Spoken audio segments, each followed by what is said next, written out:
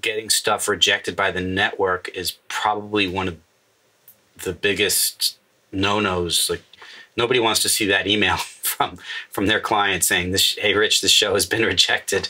Can you take a look at it? We need to figure this out and get it back to them right away because it's going to air tomorrow," or something like that. My name's Rich Cutler. I'm the audio mixer sound designer, a re-recording mixer here at Blue Table Post in Boerum Hill, Brooklyn.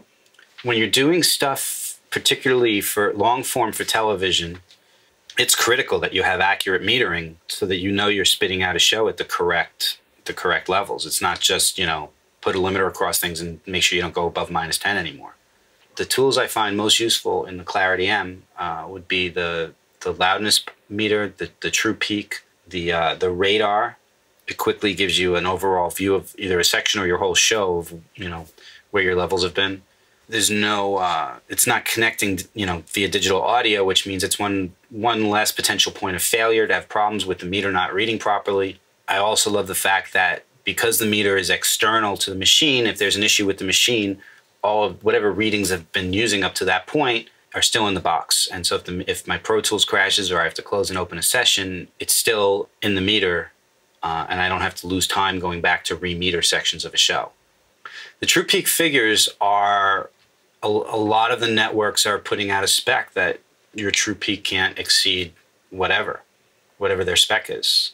So having that there is very helpful because you're able to make sure that you're in spec.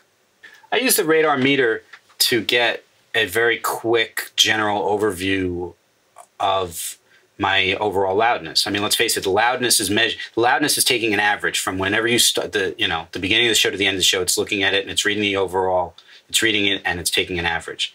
And basic math dictates that, you know, if you want to be at -24 and everything is between -23 and -25, you're going to be in spec. You know, and it shows you, oh, well, this one section was -18 or this one section was -30 or something. It gives you, so you can quickly go to that area and have an idea of, you know, if it's a problem or if it's fine or what have you.